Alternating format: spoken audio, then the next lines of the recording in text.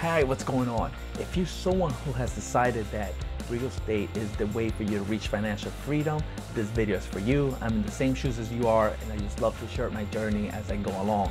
Last time we talked about the deal that we're currently doing, which is a single family flip. We discussed our scope of work. Now I want to move on to the next step, budgeting the rehab. How do you go about doing that? I want to give you a couple of tips. Number one, you want to make sure that you get at least 2 to 3 quotes from different contractors that you're going to be doing. If you're going to be hiring yourself, you're going to be hiring subcontractors, do the same thing. Get at least 2 to 3 different quotes from them to make sure that you get not just the best price, but make sure that you get the best value.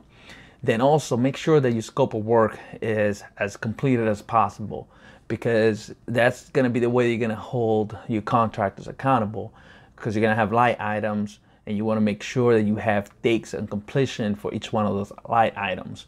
Then make sure you have a schedule. Make sure that you have a timeline when things need to get done so you do your rehab within a timely manner.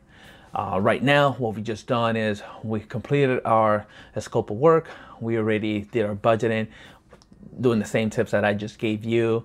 And then make sure that you have something on paper with your contractors that just lines, you just want to make sure that the time for completions are understood by your contractor and yourself, and make sure that there's specifics to what the work that's going to be done, what it is. That's pretty much all the tips. And always remember, whatever it is you want to do in life, independence, freedom, financial freedom, we all have the power to do it. With hard work, you just got to go out there and do it. Signing off.